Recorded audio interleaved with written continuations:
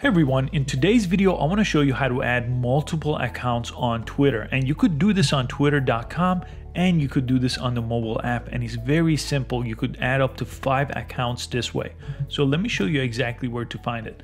So go ahead and sign into your first account. Make sure you sign into that one, and from the homepage or anywhere where you have this sidebar, press more, and then right here on top you should have this option with the 3 dots. Press that.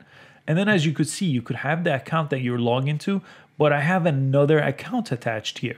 And all you have to do in order to get this is add an existing account. Press this. And as you could see, you could use another account that you've created here and log in. If you don't have another account yet, you could also create it and then link them the same exact way once you create it instead of logging into your first account. So here you could log out of all accounts and then log back in. And there's a learn more option too if you want to see everything that Twitter tells you to do here. It's basically what I showed you. But I'm going to show you exactly how to do this on the iOS app next. So here on the iOS app, I want to press my profile icon on the top left. I'm logged into one of my accounts.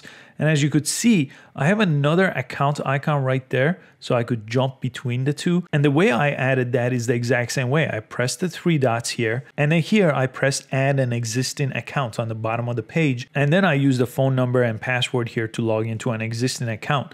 Let me press cancel here. And if you don't have an existing account, it says create a new account. So on the bottom, I could create a new account and go through the process of creating a Twitter account, which is very simple. You just put in your birth date, email, and a username here, and then set up your account, and then they will all be linked. So on top of the page now, next to the 3 dots, if I press the other profile icon, it jumps back to the other profile. So it's that simple by pressing the profile icon to jump back between those 2 different logos that you see on top. And if I go back to twitter.com, it's the same thing. If I press more here, you see this other icon. This is a different account than I have on my mobile app. If I press it, it just transfers me over to that account. And anytime I could press more and then come back to my other account. The same way to jump between up to 5 accounts this way on twitter.com and the mobile app. I hope you found this video useful. Please give it a thumbs up and subscribe for easy to follow social media and tech videos, and I'll catch you next time. Thanks for watching.